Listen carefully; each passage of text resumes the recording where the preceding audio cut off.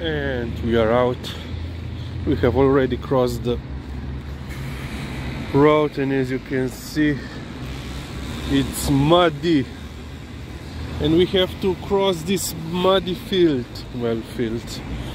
patch, green, because this one wants to walk here. Prida, lulamo, ajde, lulamo. Oh, yeah.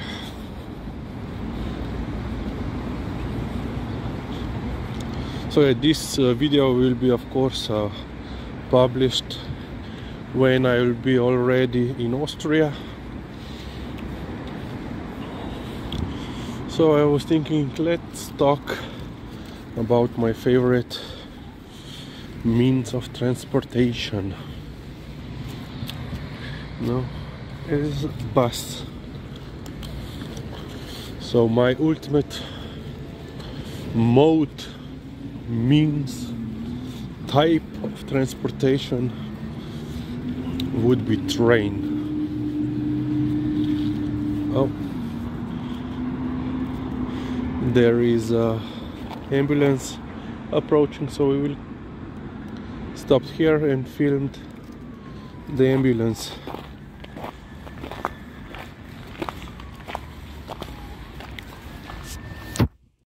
You will see her howling episode, and she still has something to say, of course. Napridi.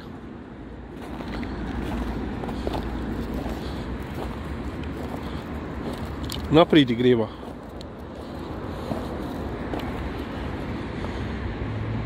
As I was trying to say, you will see her howling episode just after this video. But yeah, my favorite means of transportation is train, and it always has been. You know, usually when you are on the train, you are a passenger. You are not, you know, let's say, responsible for anything. You're not the driver in charge of the vehicle, and thus you are the most likely to be comfortable, not bothered by conditions, and usually from all the other means you have the most, it's the most comfortable experience. Of course, I have been on the trains that were basically, well, some were actually, you know, museum pieces. So Slovenian railways have some, you know, museum trains that they have, you know, some special scenic tours, let's say. Also on, you know, regular routes or even disused or seldomly used railway tracks. Pridna si, pridna, kar lepo hodimo. And yeah, but even, you know, usually these, let's say, older trains which have, you know, basic, you know, wooden seats and so forth, are, in my opinion, still more comfortable for, you know, long journeys, because, you know, A, you can stretch your legs, B, if you want to stretch even more your legs, you can walk around the train, you know. There is, of course, you know, bathroom on them. Napridi, Lizzy, greva. Napridi, no daj, ne bo odfirbac. Ne bo odfirbac. She had to sniff the two men. Yeah, noisy Nelly. So yeah, you know, and in some cases, you know, they even have a, you know, a buffet car, a restaurant car, Yeah, I always, you know, like to be on a train, because when I was, you know, on the train I could read or anything else, which is interesting. If I would be on a bus or back of the car, and if I would be trying to read, I would get, you know, nauseous, seasick, let's call it, road sick. So yeah. And then basically, let's say bus and car are in, let's say for me, in equal second place.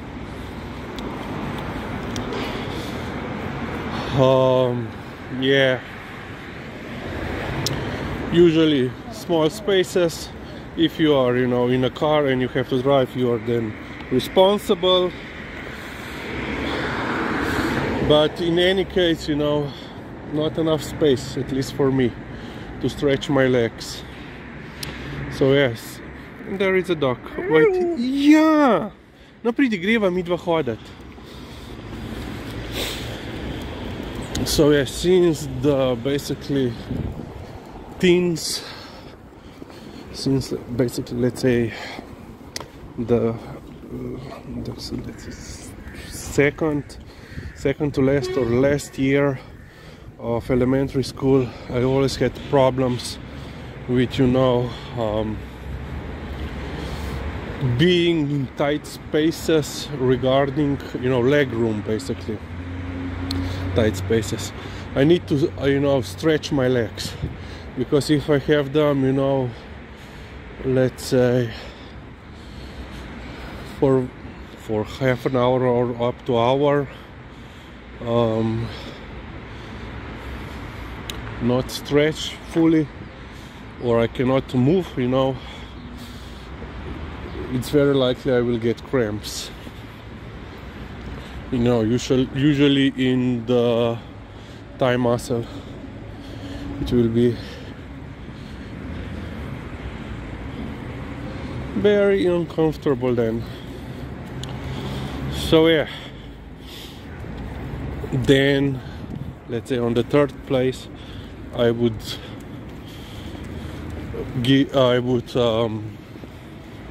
place, let's say, a bicycle. You know, I used to, oh, little bit slippery here. So yeah, you know, you have a lot of freedom, more freedom of movement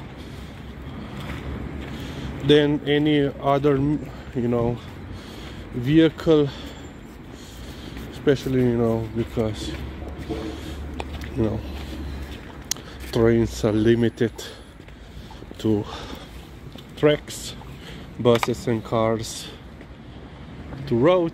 But you know, if you are on the bicycle, no, you can go around. Well, officially not, but yeah. But of course the bad thing is you are providing the muscles, you are the engine, which results, you know, you being sweaty, so and tired. And of course, as in my experience, you are also quite vulnerable in danger, you know, quite easily to get in a car accident. So yeah, and basically I'm not even speaking now about, you know, like modern, you know, devices, you know, or what basically, you know, kids vehicles. Two doggos. Pridna. Ecco, povojamo se. Ecco, pridna. Pridni kuži. So, you know, like, I don't know what is scooters and so forth. Never like motorcycles and so forth. So those are, I'm not even talking about them, because I find them, you know, even less viable as a mean of transportation as, you know, a regular bicycle. Because, you know, if you're a motorcycle, you're once again limited to the road. You need all the gear, you know, helmet and so forth. Yeah. So basically I will not even rate them, but my least enjoyable means of transportation would be, you know, an airplane. Yeah, I don't like them. So the first and so far the only time, okay, Lisa wants to go here, okay, let's go here, of using an airplane as a mean of transportation was when I went to, you know, Estonia. What was that, 2 years ago, 3? You know, I took what? I made 4 flights. One was, you know, Ljubljana, Warsaw, and then Warsaw, Tallinn, and then basically back the same route. And basically this has basically all the things that I don't like with transport. A, small spaces. B, let's even though, you know, there is lavatory on there, it's, you know, not spacious. But what I found most annoying, besides, you know, not enough room, is, you know, constant ice, you know, constant humming of engines. Yeah. Plus another problem that I noticed, but I basically have the same problem when I'm in a car or a bus or whatever. You know, while you are driving, let's say, in the mountains, you know, high elevation, you know, you start getting, you know,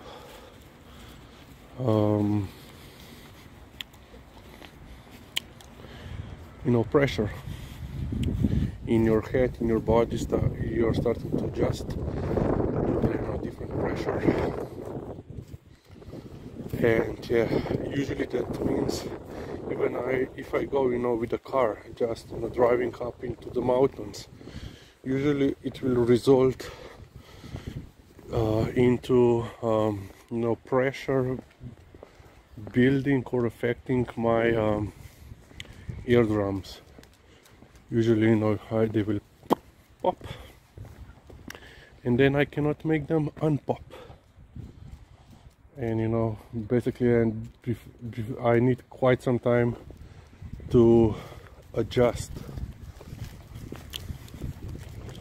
to that kind of situation. So basically, when we landed for the first time, and yeah, I know, you know, you can, you know, there are different methods to prevent, you know, chewing gum, you know, blowing your nose while keeping everything, you know, closed, you know, mouth and nose, but it doesn't usually work for me. So basically, when I have landed in Tallinn, I believe, I was basically deaf on right ear for 2 hours after we landed. And of course then, you know, a little bit of headache follows. So yeah, Oh, it's cold, this wind. I don't know if you can see, my fingers are freezing. So okay, let's end on this point so I can warm my fingers.